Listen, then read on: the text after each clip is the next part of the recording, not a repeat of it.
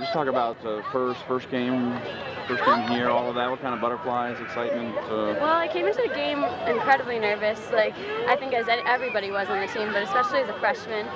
I was kind of surprised with being a starter in my first game, and so I came in I wanted to connect a few passes in my first couple touches and just get confident, get some passes under my feet, and then I was able to really play like I did.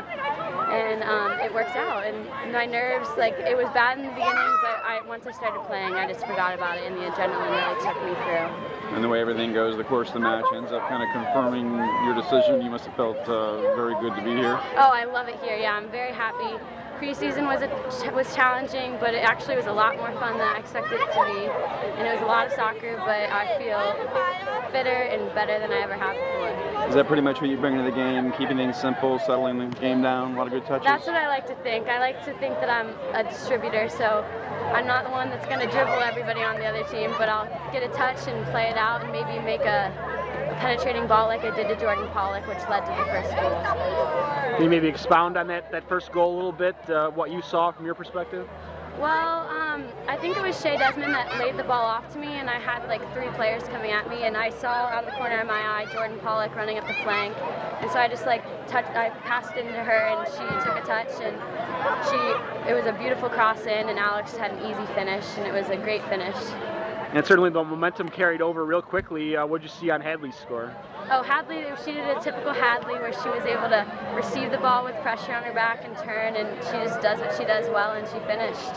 Certainly not a lot of shots on goal in this game, but Clara made some key stops in the first half, really when Toledo had the momentum. Yeah, Clara really covered us when we were a little bit razzled in the back, but once she covered us there, but I think later on we were able to settle things down and really get into how we are supposed to defend as a team. Thanks for the time, Emma. Congrats on the win. Thank you. The way there's so much closing down going on, I was wondering how many chances there'd really be in the game, but obviously the team is pretty patient, looking for their chance. You know, I think the way we set ourselves up initially, and we had leaked a few too many goals last fall, so we certainly, you know, approached it to ensure that we weren't as open. And you know, sometimes in the game, when you approach things like that, you create opportunities for the opposition by giving them too much time and space. You know, Claire Kreidler, our goalkeeper, had to come up with 2 or 3 very, very good saves early on in the game, and so we made a minor adjustment and pushed a couple more players forward. I think the athleticism of our front line posed them some problems, you know, their back line, and you know, that's how we ended up creating goals, and I think also getting the run of the play over the course of the second half there. So, you know, but we talked about all preseason was a focus on first-person defending, and I think it was disappointing over the first half where we were arriving second, you know, a large amount of time. So it's something that we certainly will go back and address over the next week. Could you talk about writing something about new beginnings, kind of the special feeling about the beginning of the season, first game?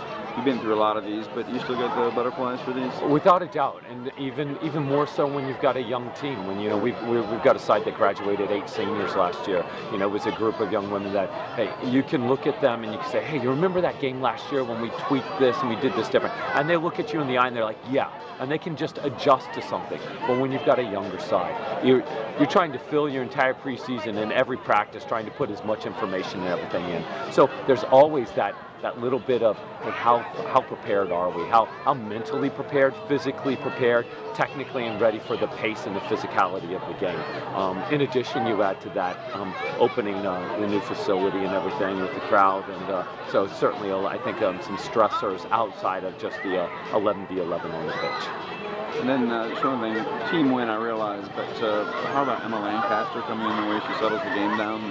You must be pretty excited about her. Yeah, you know, when I recruited, I was roommates with Emma's club coach a long time ago, and had plenty of opportunities to watch her play. And she's a little Spanish Barcelona-esque central midfielder. If we could plot 5 of those down in the midfield, you'd have a tough time taking the ball off of us. But she's got great vision.